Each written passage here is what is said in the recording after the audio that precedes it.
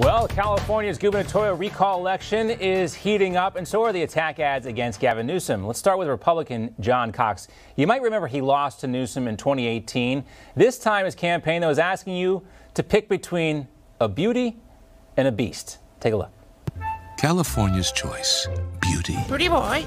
Or a beast. We need big, beastly changes in Sacramento. I'll make them. Recall the beauty. Meet the nicest, smartest beast in California, John Cox. Cox has also launched a bus tour trolling Newsom across California with a special guest, that 1,000-pound Kodiak bear there. His second stop on the tour, the French Laundry, the restaurant in Napa Valley where Newsom infamously dined last year as he told his constituents not to have Thanksgiving dinner with their families, of course, because of COVID. Now, the other candidate with a new Newsom attack ad is Caitlyn Jenner. In the ad, Jenner frames herself as a compassionate disruptor, her words, fighting against elitist career politicians.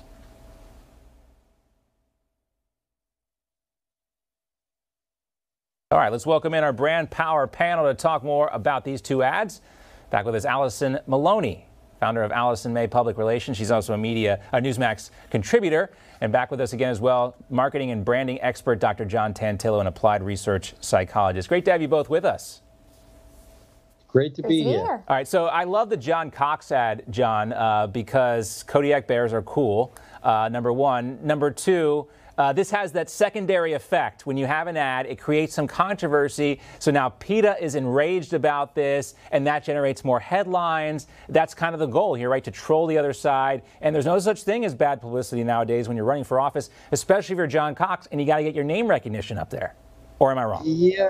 Well, I kind of see it differently from a branding and marketing perspective.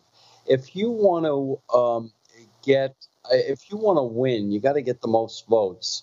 And what this does is it just delineates what Newsom's been talking about, which is it looks like it's a Republican play. And what I'm going to do is I'm going to get my people in and do things the way I want them done, as opposed to bringing people together. There could have been a better way of bringing people together and stretching out the hands so that what people do is get along and make California work again. Alison, of course, the bear is the iconic symbol of California, kind of, obviously that's here, but the beauty and the beast thing with John Cox, how do you think that's going to play in California? Because, obviously, Gavin Newsom is a handsome man, and that's obviously important out there, those folks in California. I mean, his hair alone is... Yeah, his hair is great, right?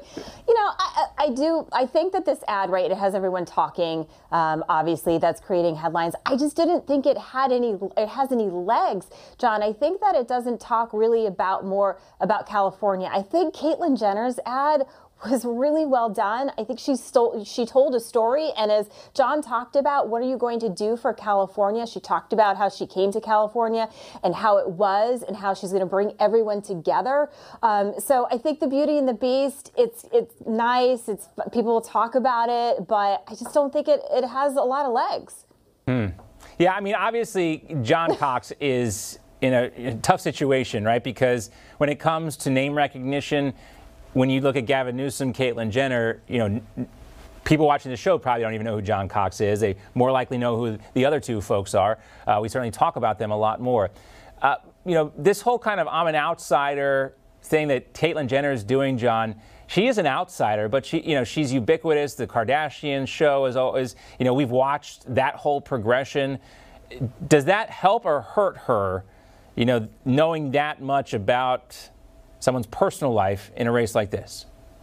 I think it helps her in the sense that I think she's on the side of the angels, and I might get a little bit of flack for saying this, but I think most people in this country side with our daughters and our granddaughters in the sense that biologically reared, I should say biological males should not play women's sports. And it really is something that from the yeah, John, man it is. I'll jump in here. Yeah. It is one of those things. It does not affect a lot of people, but it has become a major issue, something that people talk about. And she has that unique ability to speak about it from her own perspective, and that always resonates with people. We are out of time, guys. Great to see Alison. John, thanks so much. We'll talk to you guys again on our next Brand Power segment.